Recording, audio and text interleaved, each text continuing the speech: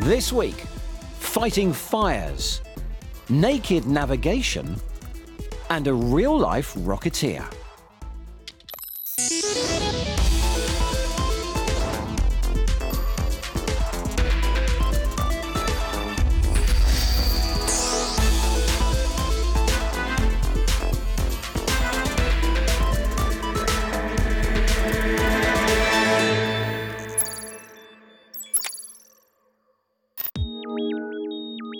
On Click, we often look out for technology which can help save people's lives.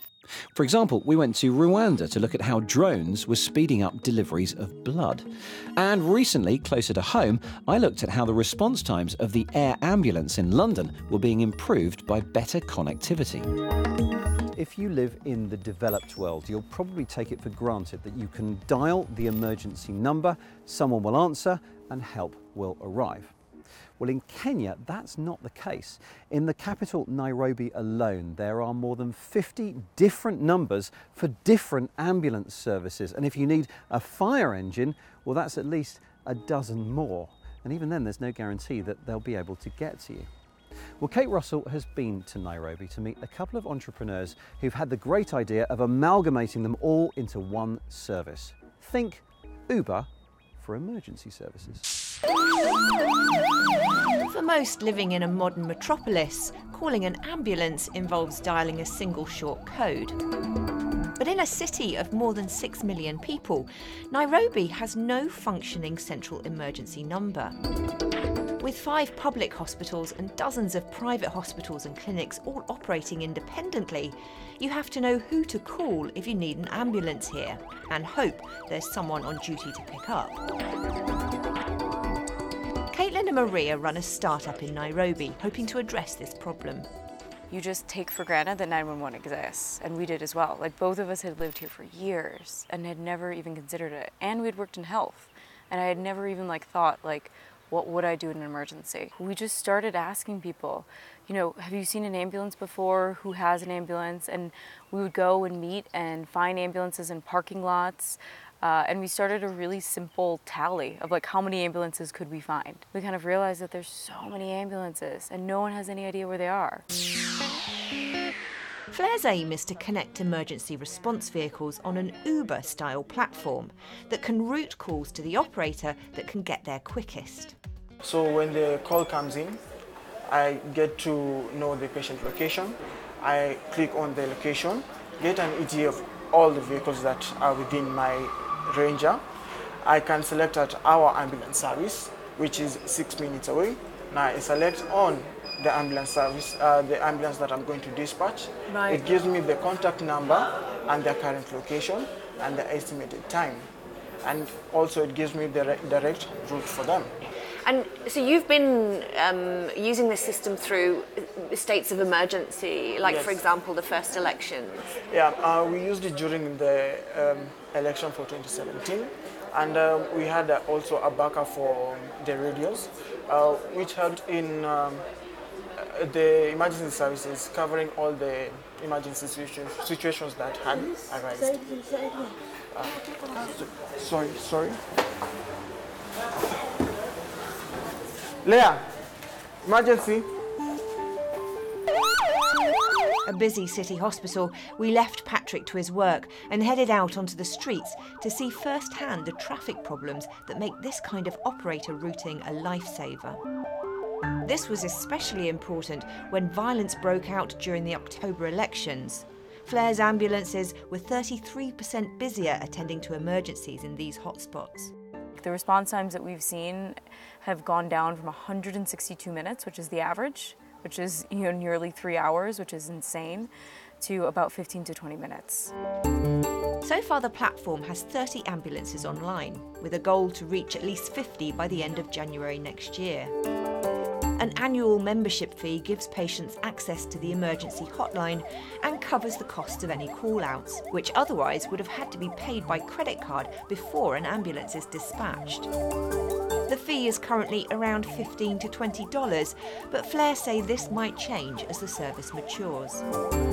Eventually, Flair wants to add more concierge-style features for its members, like real-time updates and treatment information.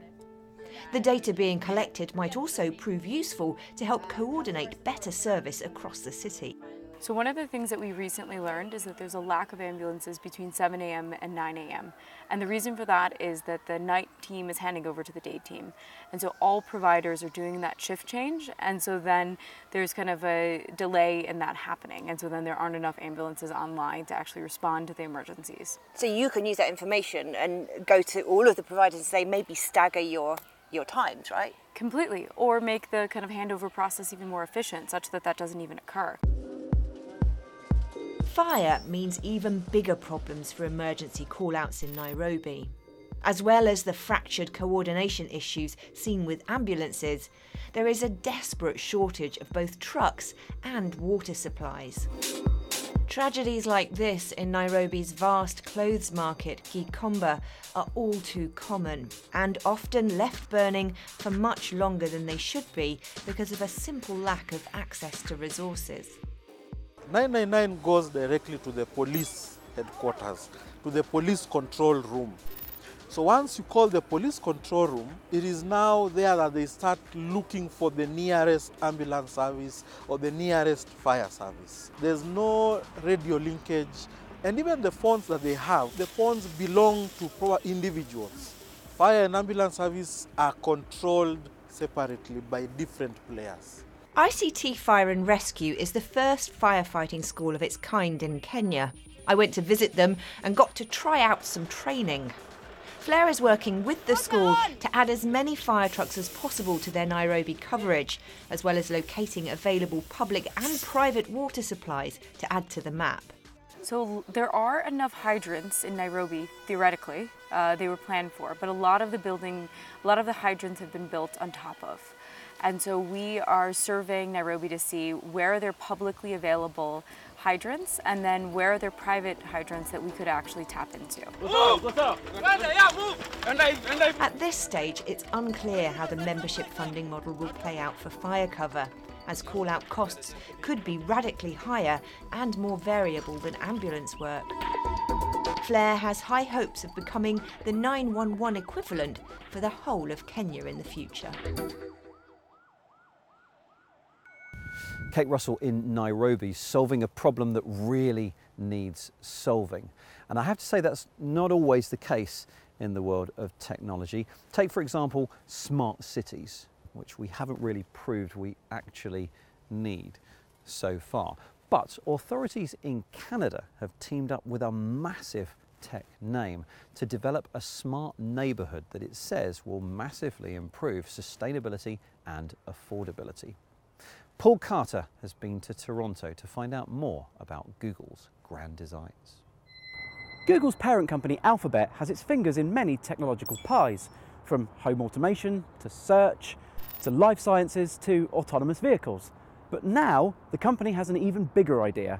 It wants to build a whole new city. Well, sort of.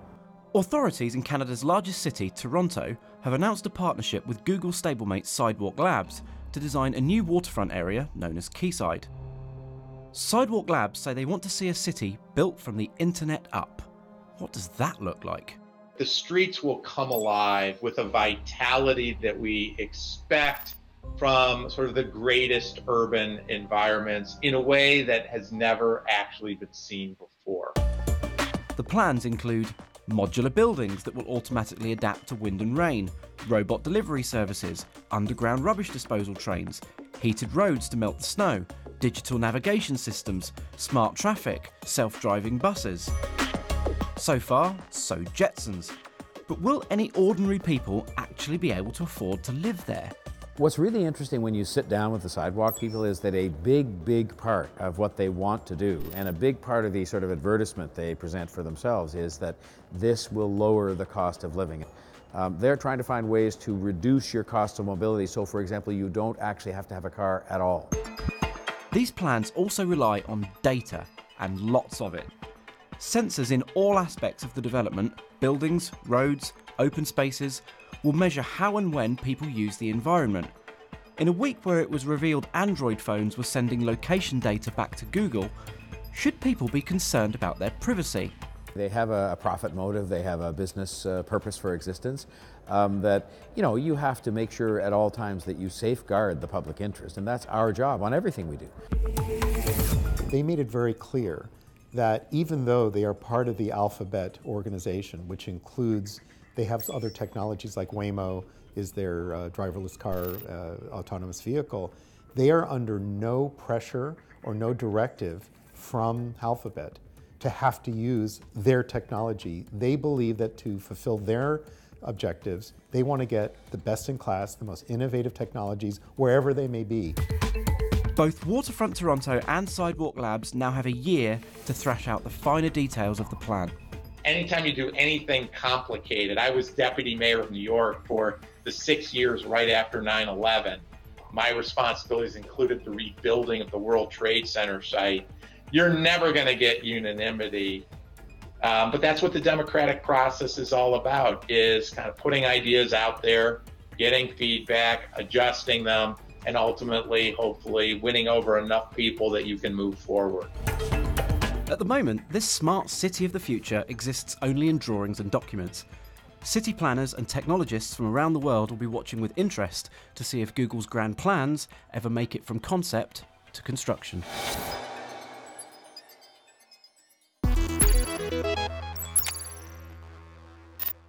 Hello and welcome to the Week in Tech. It was the week that US prosecutors charged an Iranian man with hacking into HBO, leaking scripts for everyone's favourite TV show, Game of Thrones, and demanding over £4 million in ransom. Elsewhere, Skype disappeared from app stores in China after the government said it did not comply with the local law. The long-running net neutrality debate took another turn this week, as US regulators rolled back laws that were brought in under President Obama. The chairman of the Federal Communications Commission said the changes would stop the federal government micromanaging the internet. Critics argue, however, that the changes could lead to unequal access to the internet. And humans and machine have once again been pitted against each other, this time in the battle of the drone pilots. Researchers at NASA's Jet Propulsion Lab set up a time trial between their artificial intelligence and drone pilot Ken Liu. Liu emerged the winner in terms of speed, but was actually less consistent overall than the AI system. And it wouldn't be Click News without a robot. This fine specimen stands at 5'1" and calls itself THR3.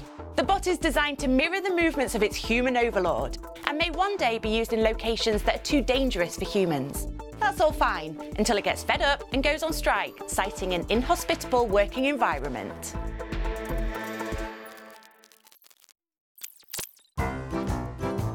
Earlier in the show, we saw how a smart city can be built from the ground up, but you still need to be able to find your way around it. So I've been looking at some of the latest augmented reality that aims to help. But first, I need to go and find the man who knows all about it. But he's not the only person I'm meeting. Hotstepper is a wayfinding app that uses this scantily clad character to guide you to your designated destination.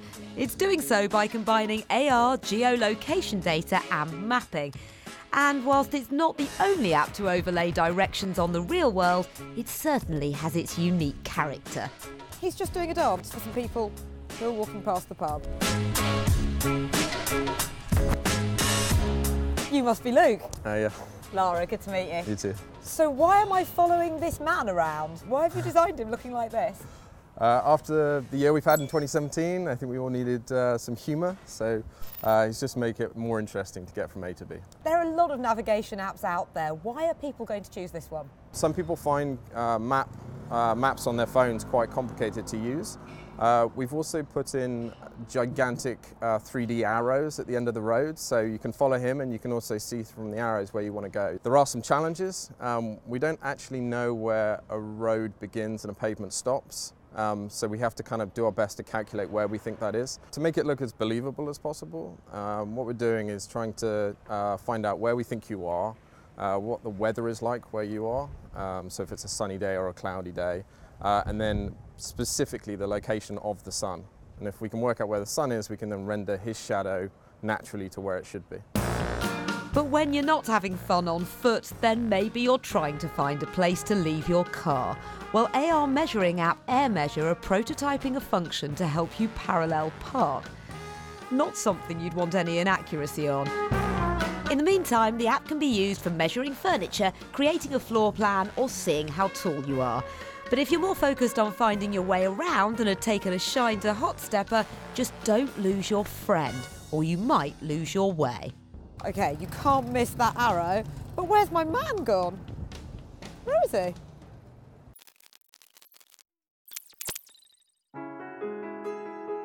The way we talk online has changed in the last decade. And I'm not talking about the rise of social networks like Facebook and Twitter, but the even bigger explosion in mobile messaging apps like WhatsApp, Line, and WeChat, depending on where you are in the world. Since 2014, we've been using them even more than the big social networks.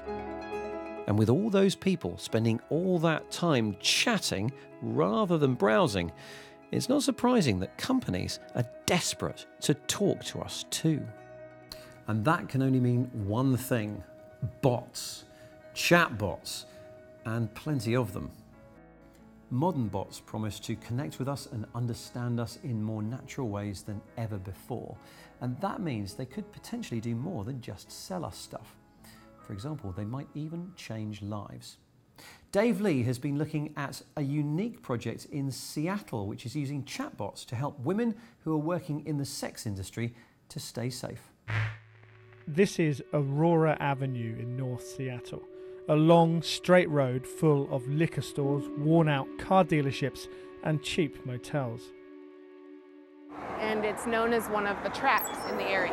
And that means it's a popular place where women would come and be involved in street prostitution, and men come to basically drive up and solicit for sex. As day passes into night, we see only a handful of working women walk by. Just because this street isn't as busy as it perhaps once was, doesn't mean this business has gone away. In fact, it's quite the opposite. The scale of the job to save these women who are now behind closed doors is incredibly overwhelming. Like just about every business you can think of, the sex trade is now almost completely online, powered by listings websites which do little to prevent abuses. It makes the women caught up in this dark world much less visible than ever before. I was in the life for 10 years. I had a pimp. It was very violent. I had a quota that I had to meet every day. If I didn't make that quota, there was punishments for that, you know. I stayed sometimes in hotels for weeks, months at a time, the same room, not leaving, maybe just to smoke a cigarette or maybe just to go to the vending machine to get a snack. And those four walls, and I can remember that having the TV playing just so there was noise going, right? And I remember sitting in there and feeling like the whole world had forgotten about me. And what would have shifted if I would have looked down at my phone and someone said, hey, this is Jackie from Rest. I used to be in Life. I have resources. Do you want to chat? Real Escape from the Sex Trade, or REST, is a group that seeks out and helps women trapped in the sex industry. This is a centre for those taken out of the life. It's temporary, safe accommodation. The organisation is backing a new initiative developed with the help of Microsoft that uses chatbot technology to intercept anyone considering buying sex. The team places fake sex ads on popular sites. When a potential customer texts the number seeking to buy, it's a chatbot that replies. So in this case, we've set up the bot so that it's simulating a 15-year-old trafficking victim. This is just asking me questions. It's saying, how old am I? It says $100 an hour. What service am I looking for? We work with survivors of trafficking to ask them, how would a conversation like this go? What are the things that you would say? What would be tip-offs to you that this would be maybe not a bot, but maybe a law enforcement officer? It has told you that it's 15 and said, how does that sound to you? And that's where the hammer drops. And here's the message. Wow. That's a really shocking feeling for someone who thinks they're anonymous, who thinks that they can go on the internet and buy another human being. Right. It's a big wake-up call. The bot isn't being used to arrest people. Instead, it is intended to work as a deterrent. Similar artificial intelligence technology is being used to scrape websites and reach women who may need help. Outreach comes via a text message, something that's much easier to hide from a pimp than talking to a charity worker in the street. With text outreach, we can reach so many more individuals, all of these phone numbers that we're pulling from online ads. And when a girl gets a text message, she can respond to it in a time and a place that's safe for her to do so. Impressed with what they've seen so far, law enforcement agencies in Seattle are now using the tech with encouraging results. There are thousands of buyers online at any time of the day or night. When we post a fake ad posing as a person in prostitution, we'll get 250 responses in the first 2 hours. There's no way that law enforcement has the capacity to respond to that. The chatbot allows us to connect with and deter all of those buyers online at any time. We've never been able to do that. Yet this issue needs a more permanent solution to stop websites being used to sell sex. That's what's being worked on here at the US Senate. It's time to say no more. New anti-sex trafficking measures have bipartisan support here, but some tech companies have raised concerns that the new rules could be too broad. While tech companies and legislators iron out the detail, Amanda's work in saving women continues every day. Just yesterday, I had a young woman come up to me who's living in our residential program. She comes up to me and she's like, Amanda, I have a car, I have a license, I have insurance. Like insurance, legit. Those are the moments that make it all worthwhile and make it seem less overwhelming because we know we're making a difference.